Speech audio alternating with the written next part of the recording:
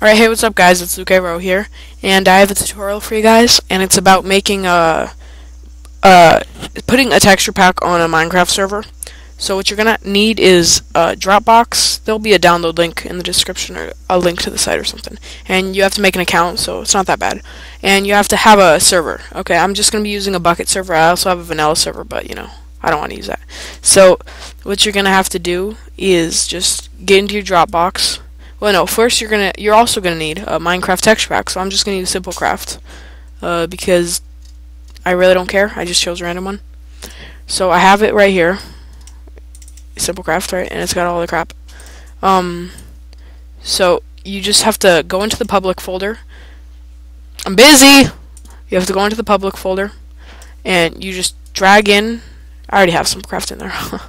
Whatever, but you just have to drag it in to your public folder, or move it, whatever, and then it'll be loading right here, if you can see that. I don't know. Yeah, and then once it has a little check mark, you'll know it's done.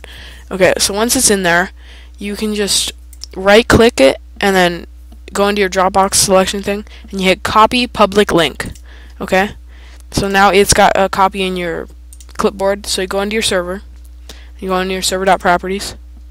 Okay, and then you just need to go into the texture pack, and you can just control V, but my V key is broken, so I'll just paste it right there, and it'll come up with a download link or something like that. Yeah, and then you can just close and save that, and I'm just gonna run my server here.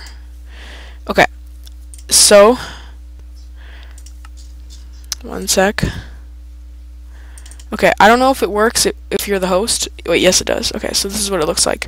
The server recommends the use of a custom texture pack. Download it, you hit yes. And then it'll just be a second, and it should get going. Yeah, there. So now you can see I'm on Simplecraft. Actually, I like this texture pack. It's nice. Okay, so that's pretty much how you gotta do it.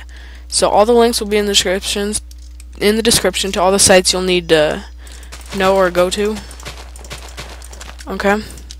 I actually don't know if HD texture packs work. That'd be cool if they did, though. So that's just about it for this video. Thanks so much for watching, and have a nice day. Peace.